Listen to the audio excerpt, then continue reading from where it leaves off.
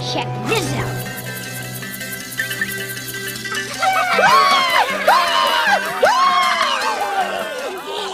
Man, oh man, doesn't life just get you down? Taxes and the taxes. Can't forget about those taxes though. I don't know about you, but when I'm feeling down, I love to see cartoon characters be all happy to cheer me up a little. Just watching their happiness can brighten up anyone's day. I love weddings. I love flowers. I love love. So I thought I'd count down my top 10 favourite of the most blissful cartoon characters I can think of. No anime characters here, just cartoons. I haven't seen any episodes of My Little Pony Friendship is Magic yet either, so Pinkie Pie isn't on the list. So let's have a look at the characters that never fail to make me smile. Pops is kinda weird. Regular Show's cast of characters is definitely one of my favourites. They all interact in often hilarious ways. One of these characters just had to make it onto the list, that being the overly excitable old man Pops. You'd expect the son of the man who owns the park in Regular Show to be a snooty snob if he's anything like his father, Mr. Maylard. But nope, Pops is just a big-headed bundle of happiness. Good show! Jolly good show! No, literally, his head is huge. He's actually not human as far as I know, he's some sort of lollipop man. At least that's what it says in his debut, The Naive Man from Lollipop Land, a short film Regular Show creator J.G. Quintel made long before the release of the show. It's on YouTube, I recommend checking it out. I'd love to see an origin story for Pops one day, if there isn't one already. It could explain what Lollipop Land was like, and how his car flies, and all that craziness. Pops is also a proper gentleman. Just look at that distinguished moustache. Nya, nya, nya. Oh, well, good day, young man. Ignorance is bliss, they say. While there are a few more characters like this later on the list, one of the first tunes that came to mind when thinking of this saying was Ed from Ed, Edd n Eddy. The one with one D in his name, that is.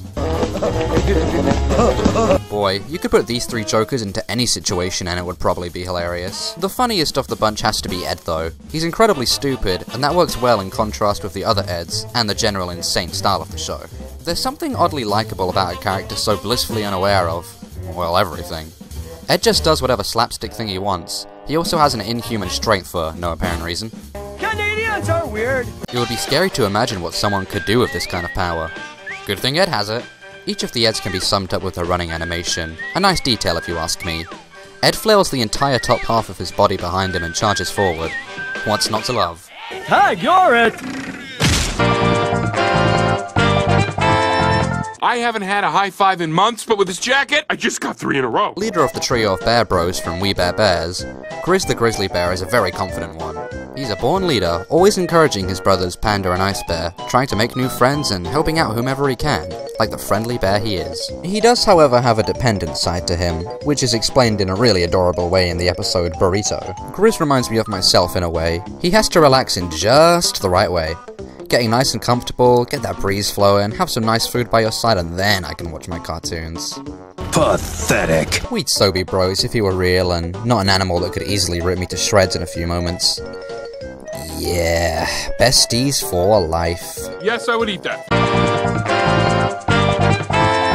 With the show as usually darkest over the garden wall, you're definitely going to need some comic relief to balance everything out. There are a lot of crazy characters in this mini-series, but I think we can all agree the younger of the two lost brothers, Greg, is the best in this attribute.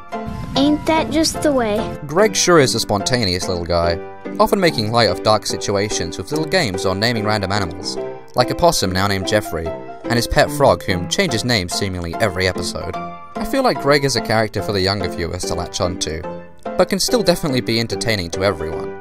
He may be the comic relief of the series, and can seem like a hindrance sometimes, but it's his simple way of thinking that often gets him and his older brother Wirt out of sticky situations. Adelaide!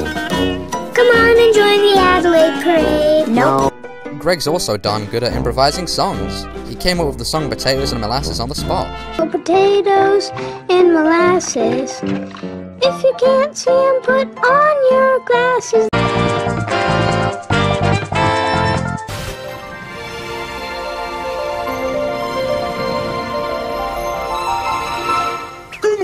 I feel sorry for this guy. I guess you could call Uncle Grandpa irresponsible and reckless, but he is a very happy-go-lucky character, with just a smidge of craziness. Heck, Uncle Grandpa's job is to help kids all around the world with their problems and make them happy. Being blissful is literally his job. I'm a cool guy. I like sour cream on my blueberry pie. His design may seem a little bit creepy at first, but I personally just find it funny. I do have to admit though, the amount of power he has in his world is a bit terrifying. This placement is mainly concerning the show itself though, using Uncle Grandpa as a representation of sorts. It's just trying to make people laugh in a fairly innocent way. Even though it gets heaps of negative feedback for being dumb, it still tries its best to entertain. It is a shame the show recently got cancelled. If Uncle Grandpa was released in the 90s, much less people would have a problem with it being so strange. This tangy yellow beverage is truly delightful. That's mustard. Is there more? Each member of the Teen Titans represent different superhero tropes in a very unique way, by combining them with teenage character types. Starfire is the preppy, innocent one of the group. Well, most of the time anyway. She comes from a planet called Tamaran, which is where she gets the power to shoot energy blasts and fly from. Being the only one from another planet, this was the perfect opportunity to make her the awkward kind of teenager. One that tries to fit in with others and understand their customs, a foreigner on a much bigger scale. Something quirky about Starfire is her unique speech pattern. It's strange, sure, but it never becomes gimmicky or irritating. We might journey to the mall of shopping, or perform braiding maneuvers upon each other's hair, or... If you've ever felt like the odd one out of the group, that's what Starfire's like. But she always adds a touch of fun to the Titans' adventures. I never knew wearing a cape was so much fun! Okay, on to Steven What's that? I've only talked about Cartoon Network shows so far. Oh, dang it, Oh my gosh! Flying Princess Pony Hat! See, I watch things other than Cartoon Network shows. But you know what else this list needs? An ultimate super hyper teen, yeah! Star Butterfly is a hyperactive princess from another dimension, who was sent to Earth because she's too impulsive and crazy and something along those lines. Triangle. She's happy, like, all the time. Mostly in a naive sort of way though, and not fazed by all the craziness that follows her. She finds Earth culture fascinating, like drinking fountains and light switches. And you said there was no magic on Earth? Star has a very can-do attitude, which I guess wouldn't be hard with her super OP magical wand. I think the credits song describes her best. But yeah, hardcore cuteness and rainbows and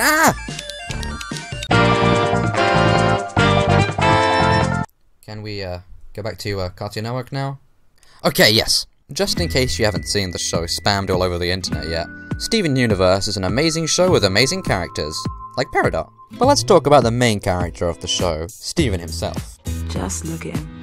He's basically a superhero in training, trying his best to be like his guardians, the Crystal Gems. What's cool about their relationship is that Steven learns a lot from the Crystal Gems in terms of maturing and combat. But the Crystal Gems also learn a lot from Steven too, but with his innocence and anti-violence attitude. He is a true hero, but he is still just a kid at the same time, and the writers don't forget that. Maturity doesn't just happen like that. You have to go through lows on the way, and it's great that we get to see him slowly mature throughout the show. I guess I'm just too tough to cry. Just today you were crying about snakes. They don't have any arms. He's easy to empathize with because of his sweet, joyous nature. Steven just wants to prove himself as a hero, but just by being his fun-loving self, he already is one, and inspires all those around him, as cheesy as that sounds. Have a great weekend! Nacho earrings! I'm hilarious! What is it about Mabel Pines from Gravity Falls that makes her just so likable? The concept of her character does sound kind of lame and done before. A boy-crazy, pop music-loving, I'm talking rainbows, I'm talking puppies kind of gal. But it's not important how many times a concept has been done before, it's how well the creators actually write them, and they did an extraordinary job on making Mabel. Pow! We are on fire! Every detail about her is done so well to such a point that it makes it hard not to love her. It also helps that she's voiced by Kristen Schaal, who has a naturally giddy and whimsical voice for all her characters. Mabel is a bit like those Oni-chan little sister types from anime, but like, not annoying. It is nice to see a brother-sister dynamic like Dipper and Mabel's, where they actually get along pretty well and consider each other friends. Awkward sibling hug? Awkward sibling hug.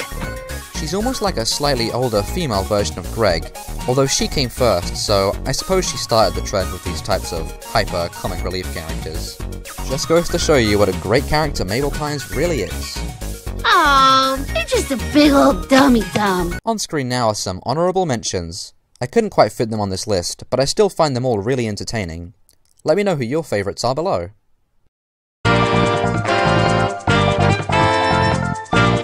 F is for friends who do stuff together. U is for you and me. Tom Kenny, you sly dog, making your way to number 1 again. Call me predictable, but I just love SpongeBob SquarePants, as a show and a character. He's just so iconic and timeless. All SpongeBob wants to do is make the most out of life and spread as much joy to everyone as possible. A lot of people say he's irritating, but to me, I just can't not like him. Plus, he's yellow, the happiest of all colours. Now it's time to bring it around town. Bring it around town. SpongeBob perceives the world through childlike eyes and always tries to see things in a positive way. He may be super dorky, but I always find myself rooting for him. He and his friend Sandy Cheeks would be a sweet couple, but I'm sure SpongeBob barely even knows what a relationship is. Bless him. For these reasons, Season 1 is my favourite of the show, as it's more character-based, rather than just comedy-based. Don't get me wrong, I still love the comedic side of Punch, I just prefer the sweet character moments from the first season. Guess what, Squidward?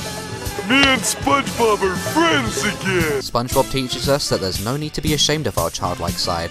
It just makes life a little bit more fun.